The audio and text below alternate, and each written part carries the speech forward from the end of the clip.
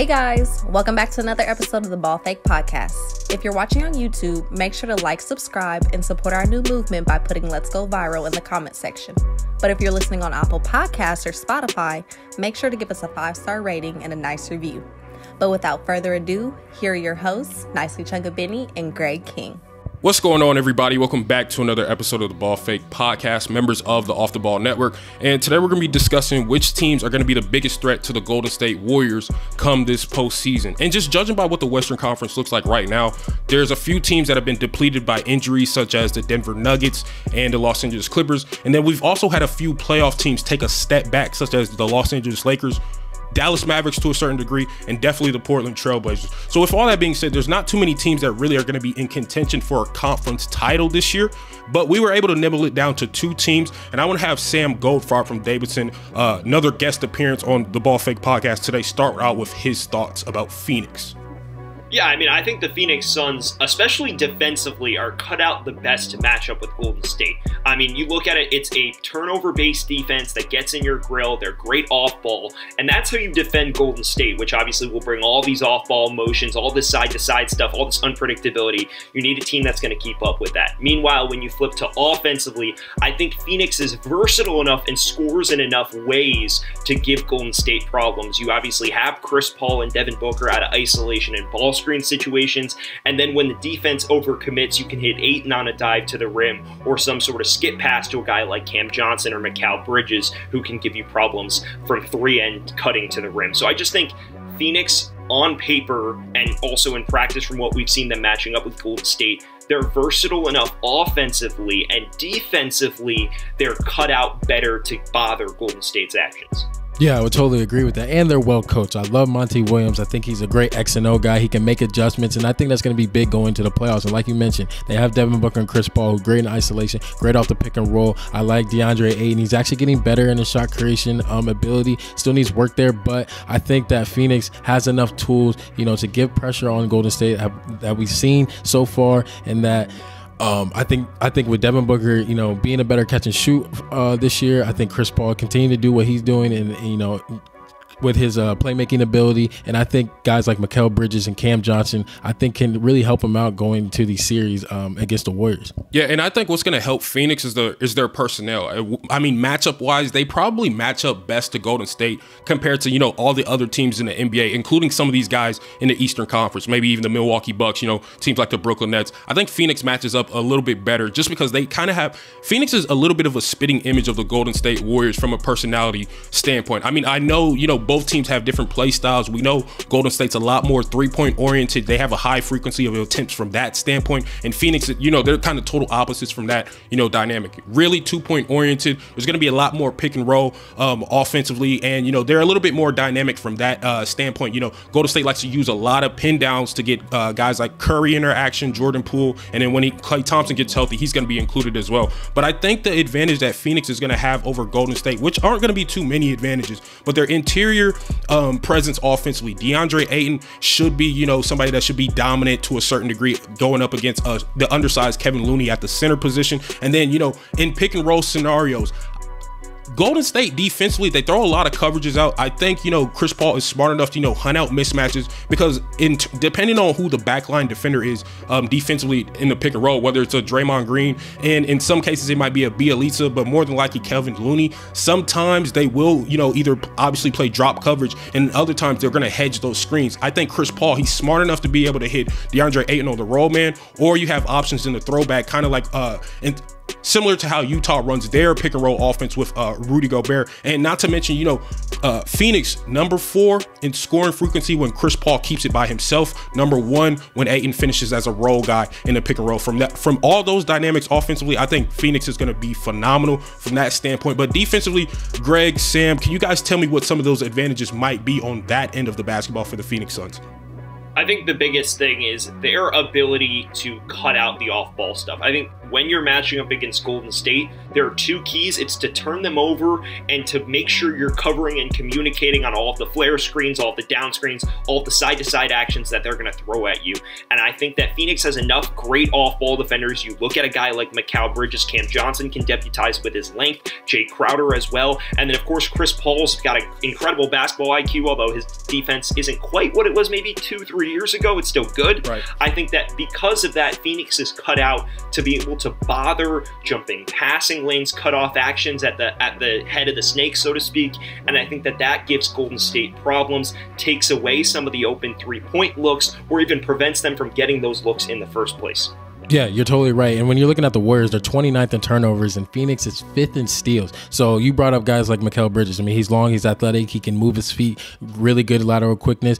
Chris Paul is almost averaging 2 steals a game. So I think they have enough guys, you know, and they're good with team communication as well. They know their assignment, they know where they need to be, they know how to rotate. They're not late. They're just very, you know, basketball sound on that side of the basketball. And I think when you take all those things into account, they have a Jay Crowder as well, who's really good and can be pesty on the defensive end and get your second best player rowdy and under control on offense. So I think if you put that into account, I think they can definitely match up against the Warriors and really cause them problems in the playoffs. Yeah, I mean, what I love about Phoenix is the fact that they do everything in unison, right? You know, there's a lot of continuity. Monty Williams well coached defensively from that standpoint. Obviously, you guys mentioned that, you know, Golden State is very turnover prone, 29th in the NBA in terms of turnovers. So, you know, with Phoenix being one of the better teams offensively and defensively, and I believe last time I checked, they were top 10 in both of those efficiencies. I think Phoenix will have a pretty good shot in terms of, you know, just being disciplined. I have some questions about whether or not they can, what defensive schemes are they going to be able to implement that's going to allow them to be able to alleviate some of the three-point shooting. But judging by, you know, previous postseason appearances, 9 times out of 10, everybody's 3-ball drops in the postseason. So it might be a little bit more interesting.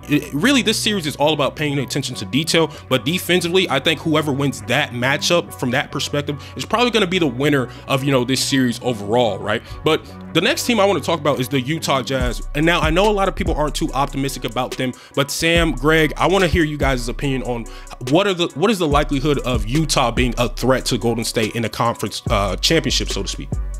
I think it's lower than Phoenix, so to speak, but I think they could get to the conference finals and bother Golden State because I think they're actually cut out to stop an offense like Phoenix.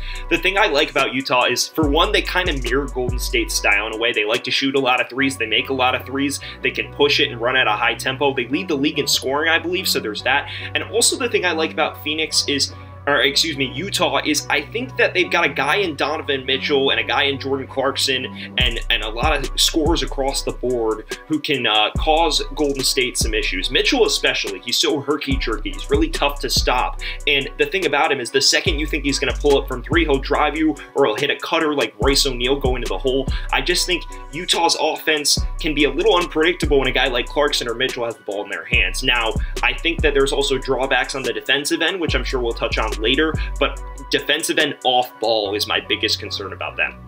Yeah, I think I agree with you, Sam, and I think with Utah they can space the floor. I think with Donovan Mitchell at the helm, he can drive. He has such a good gravitational pull when he goes to the paint, and that makes people, you know, collapse on him. They can kick it out to their shooters like Bogdanovich. They have Joe Ingles, and then Clarkson off the bench who can provide a great spark. I think their offense is good. They're 1st in field goal percentage. They're 8th in 3-point percentage, so they can score in the 3-point. But my main concern, especially on the offensive end, is the lack of shot creativity and a secondary ball handler. Can they? And we saw that in the playoffs last year. You know, there were a lot. You know, Donovan Mitchell had his career playoff highs, and he really didn't have anybody else on that perimeter really help him out. I mean, with Mike Conley in and out of the lineup with injuries, and Jordan Clarkson can be hot and cold off the bench, and sometimes can, you know, if he's out of his rhythm, he can really just play himself out of the game. So I think if they had another, you know, shot secondary ball, you know, creator on the offense, that will definitely help them going forward. When playing the Warriors. Yeah, I agree with both of you guys' points. I think with Utah, the main reason why they've been, you know, disrespected over and over each and every time come postseason is really just because, you know, this is a team that hasn't really keyed in on some of their issues, right? We haven't really seen too many adjustments from that standpoint. I mean, offensively, we know that this is a, you know, small ball lineup that is very ball screen oriented. You know, they like to run a lot of action through Rudy Gobert and Donovan Mitchell through their horns twist sets. That's going to implement a lot of flare screens and, you know, just a lot of, they're similar to Golden State's in terms of read and reaction type of offense, right? Essentially, you know, I think come postseason, you're going to be optimistic about Donovan Mitchell's play because it tends to, you know, increase come that time of the year. He starts to play like a top 8, top 7 player in the NBA, arguably from that time standpoint. And then I think offensively, if Mike Conley can stay healthy, because he's one of those guys that's going to tend to miss some time every other postseason, it seems like, you know, more than likely Utah, excuse me, is going to be a team that you can be optimistic about from an offensive perspective. And, you know, they have an offensive rating of 120 when Mike Conley's out there initiating the offense, getting them into their actions, and everybody's in their proper placement. But, you know, when he's not on the floor due to health and safety protocols or maybe an injury, so to speak, their offensive rating drops all the way to 106. And then you're putting a lot more attention to detail on Donovan Mitchell's play and giving him a lot more responsibility than what he's really used to, so to speak. And the offense, it just doesn't look as it looks very stagnant from that standpoint to a certain degree, and they're not necessarily getting the proper actions. And sometimes, you know, Donovan Mitchell, he's gotten a little bit better with this, but sometimes he will, you know, kind of rely on hero ball to a certain degree. And then early in their game, I noticed against, you know, that Warriors matchup the other night, it didn't seem like he was all that ultra aggressive, so to speak, with Conley not out there initiating the offense. And that's why it's so important for Conley to be healthy, because you're going to have everybody in the proper placements and they can, you know, excel at their roles properly. But I think another thing that this team struggles with from an offensive standpoint is they're not that effective when their three balls not falling, Greg and Sam. Essentially, you know, this is a team, they went out and got Rudy Gay, Hassan Whiteside. I think those are two capable offensive players. I know Hassan Whiteside doesn't have the sexiest game in the world, so to speak, but he is capable of knocking down a 13-footer. He can score around the rim to a certain degree, maybe be a little bit active in pick and roll coverages and things of that nature. And then with Rudy Gay, mid-post scoring, he can stretch it out and shoot the three ball a little bit. He's probably digressed from that standpoint. Haven't really looked at his statistics from that dynamic, but he's also somebody that can just play within the X of your offense and not get in the way of anybody, so to speak. So essentially, from all those standpoints, I think Utah has a good shot from that dynamic, so to speak. But what are some key adjustments and, you know, keys to the series if these guys can potentially match up with a Golden State Warriors come postseason, guys? I think the biggest thing is, for one, we talked about, like, both of you guys bring up a great point in secondary kind of ball handler. I think Donovan Mitchell, especially in the playoffs when he's on his own, a lot of teams key into him too much, and there aren't as many guys on that roster who can create their own shot. I mean, there's a lot of scoring versatility, but a guy like Bogdanovich, a guy like Rudy Gay, a guy like Ingles, a guy like O'Neal, they're all better off the catch than they are creating their own looks. And I think that that's a big difference when you look at a Golden State, which brings 2-3 guys who can really create their own shot. I think also defensively is the big issue for them. They're late on rotations. They struggle defending side-to-side motions. We were talking about it before recording. The biggest thing we touched on was the fact that they're better at defending a team that's more oriented on driving to the rim. They're a shot-blocking defense. They're not a turnover defense. And I think the communication is a bit late when they get dragged out of position. When you're playing Golden State, you really can't afford to have any of those traits because they're not as oriented on driving to the rim as a Phoenix is or any other team you'd see in the playoffs. They're more oriented on creating their own shots and getting all of these off-ball actions. And I think that that's the big adjustment Utah has to make. Yeah, your points are exactly right. And the two things that I would say, first, let me start with their defense. I mean, I think Gobert, you know, pulling him out of the paint and the way the Warriors run their actions, you know, getting him out of the paint so they can have backdoor cuts and stuff like that and get easy shots, and getting him to contest because his lateral movement is good. I mean, but it's not really good where you want him to be on the perimeter guarding, you know, Steph Curry and chasing around those type of guys.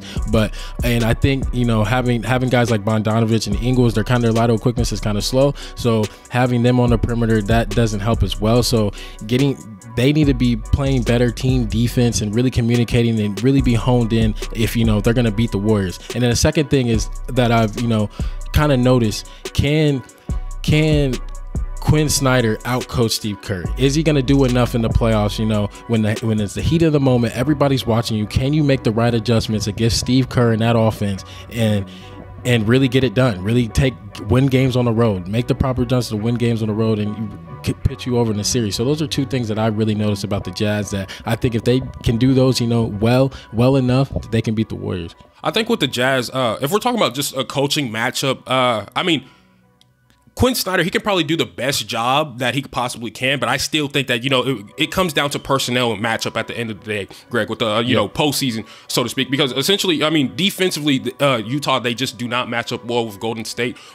Sam brought up the point earlier that, Utah more than likely is one of those teams that's going to allow you to drive into the lane, and they're going to be really reluctant on their rim protection from Rudy Gobert. And I think that's obviously one of their biggest issues that they haven't really been able to address. I would love to see them make a major trade, probably get rid of Ingles a little bit, because he isn't great in terms of his defense, or maybe throwing somebody else in that second unit in a trade package. Maybe bringing a guy like Jeremy Grant. Now I understand that he isn't necessarily somebody that's going to be able to contribute from a 3-point perspective. He's shooting like 33% on the year. In his last 5, he's up to 31%. But essentially, you have enough 3-point shooters that it's not going to be too much of a drop off, right? And then even come postseason, what's his name? Jeremy Grant. He's one of those guys that's going to be able to do a little bit of everything defensively and offensively. So I got a lot of optimism about him from that perspective. But my last point about the defense on the exterior, they're asking Rudy Gobert to just do too much for them. They want him to be somebody that provides rim protection, take away corners, be a point of attack defender, defend the pick and roll and isolation on switches. He's essentially got to guard all 5. And that's one of the biggest problems for this team, especially when he's not on the floor, because they go from a top 5 defense to a bottom 5 defense. So they're going to have to probably get a little bit unique with their defensive scheming and all that good stuff. But essentially, I think Utah has a okay shot of maybe competing with Golden State. But essentially, I think Golden State will more than likely, probably run those guys out of the gym. But you guys let us know what y'all think about this situation in the comment section. Who is the biggest threats to the Golden State Warriors come this postseason? Is it the Phoenix Suns or is it the Utah Jazz? But thank you guys so much for tuning into another episode with me, Greg, and Sam on the Ball Fake Podcast. If you're new to our YouTube channel or listening on Apple Podcasts or Spotify, make sure to give us a 5-star rating and a nice little review. But besides that, it's your boy Nicey Chungabini. I'm here with my co-host Greg King, and we out. We out.